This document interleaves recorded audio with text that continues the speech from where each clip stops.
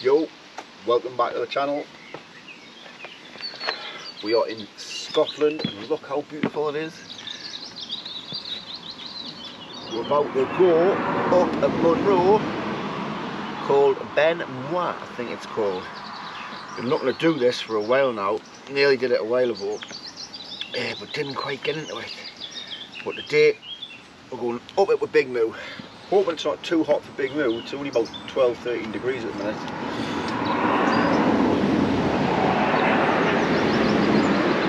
It's nice and early in the morning. I'm planning to get straight up and straight down, so I think it's only about 5 miles or something. So it shouldn't be too far. Although I have read it's a bit of a brutal ascent up. But we'll give it a look. So the description on the walk said a very direct approach, bit of a lung buster of a climb. I think to myself, yeah, these are obviously in the late 70s on some kind of like pensioner coach tour and decided to try and walk them in the mountain. Idiots. Lung buster. I'm about a quarter of the way. Find this not very strenuous at all.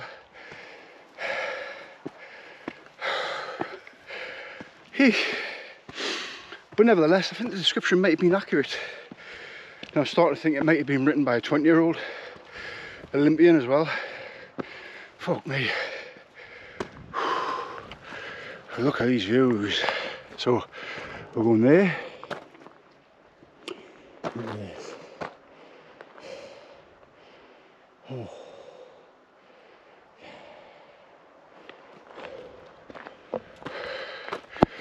There was a point where I was worried, so I thought I'd get here early. And it's sunny, but it's quite cool still. And I thought, you know, I'm worried about Big Moo and the heat. It's funny that, 'cause I'm sure I heard Big Moo mention to Buddy this morning he's worried about his fella and the heat. But I thought I must have misheard him. Because I am sweating. And he's pulling me up this hill. I suppose that's why he's jacked and tanned and I'm skinny and pale. I went Big Moo. He stops and he stares at us and he's almost like, I'm embarrassed that you're my dad, and I feel like he's trying to say to us, look, if I see anyone, can we just pretend I'm a stray dog and you're taking us back to my real owner? Because as you can see, he's literally pulling us up this hill. He's like, how fella man, what are you doing? I suppose it's the perks of having 4-pole drive, like. And this twat's getting steeper. Just straight up stairs. God, for a fucking backdrop. Come on, Moo, nearly there. Oh, someone has built basically a staircase up the side of the mountain. Oh. 47 minutes in, I've been walking upstairs. I think we're going to be about an hour to the peak. I think we're about another 10-15 minutes. Oh, the mountain goat's in full effect here. Like, I made a conscious decision to put the boots on. So I'm walking up stuff like this, I like to have a good sturdy footing. A trainer just doesn't give us that. I like a bit of ankle support as well. Don't know why, but I've been at it all my life. But yeah, Jesus Christ, she's a good one. She's a... Oh my God. It was a steep ascent, like. These weren't lying when they said it was a steep ascent. Got that left. Oh. Done 1.6 mile. It took a 1 hour and 6 minutes. It's all about the stats, baby. Here she is.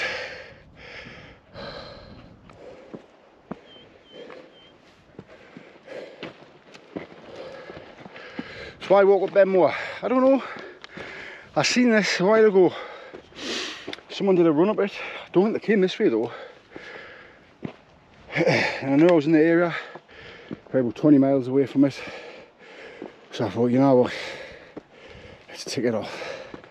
I nearly went to Ben, is it Leddy? I think it is, Ben Leddy. We drove past that to come to here. Now, I've not been up Ben Leddy either. Had a little look into it. I did fancy that one, but I've always wanted to come up here for some reason.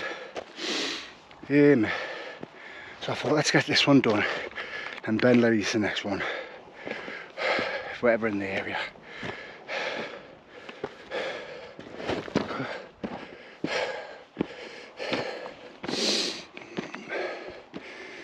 Oh, nearing the peak, and it looks like it's getting into a bit of a scramble. So I'm going to put the camera away. 2.4 miles in.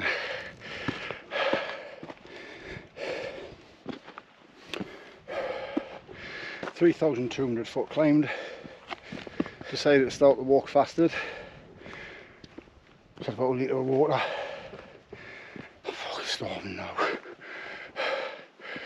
But we'll have a peanut butter sandwich. And a pan of chocolate. I've got now a nice drink of water.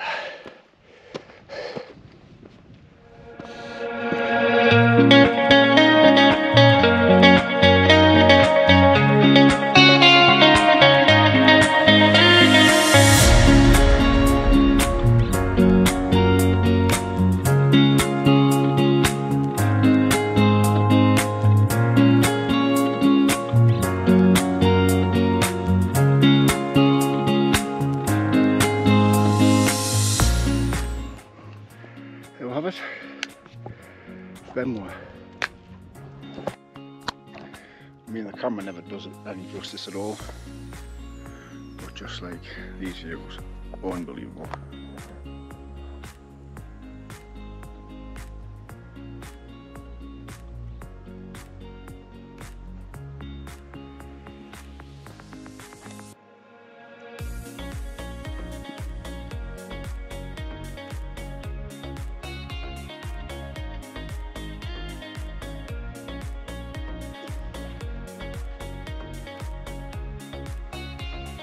That's the peak just there,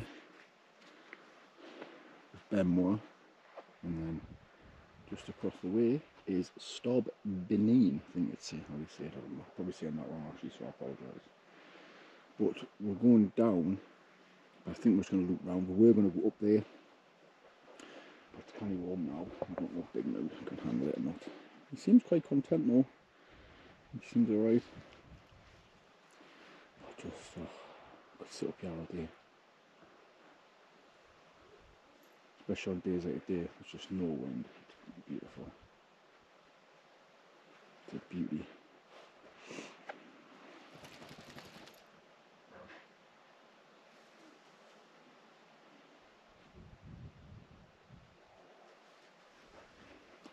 It's an absolute beauty.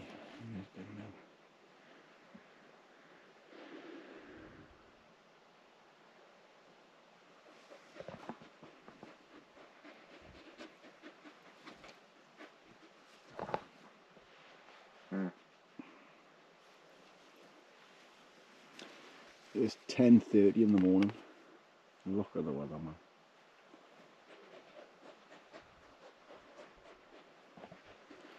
What was fish doing?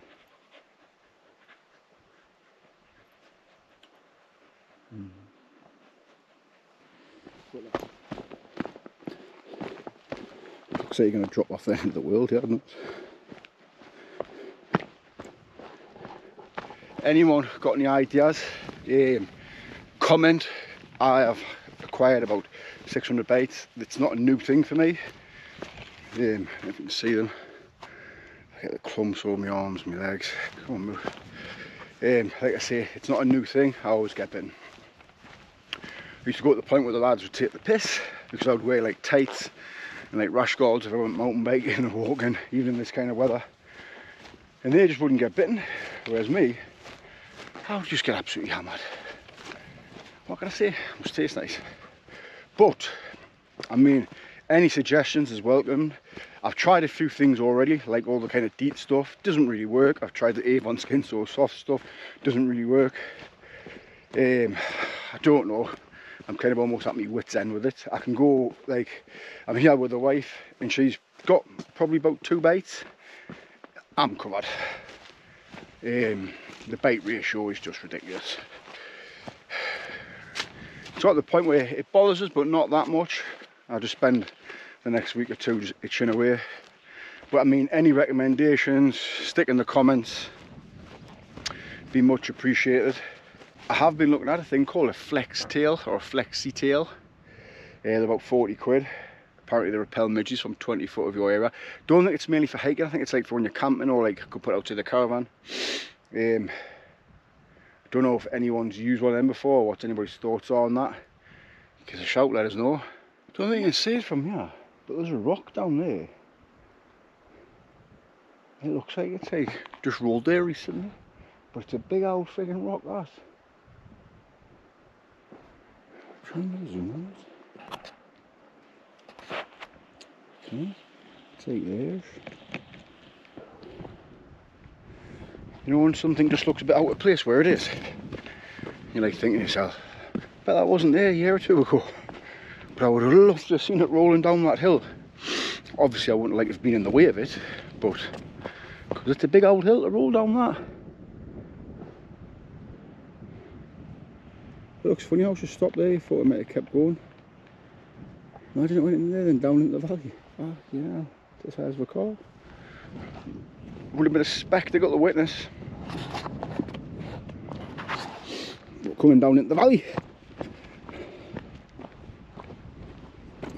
What a nice little walk this has been. Very enjoyable. Yeah.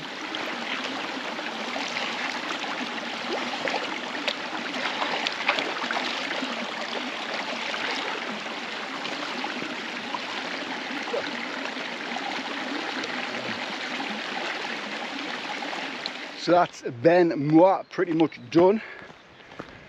Just got a cheeky 1/4 mile back to the van. Just for reference though, if anyone does decide to come here,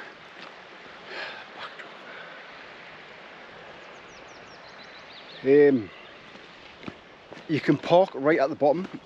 I pinched the route off Komoot and it parked, it took me to a lay-by to parking about 1/4 mile away. I mean, it's not biggie, but when I walked up I realised you could park right at the foot of it. Anyway, back to the caravan to see little doofalazes and play on some swings and enjoy this beautiful Scottish sunshine. Maybe have a couple of beers, who knows. Oh, it's wood-fired pizza tonight on the caravan site. Thanks for watching. If you want, you can like it. If you want, you can subscribe it. And if you want, leave a comment. Don't forget the insect repellent. Man needs to get that sorted out. And definitely thanks for watching. See you next time.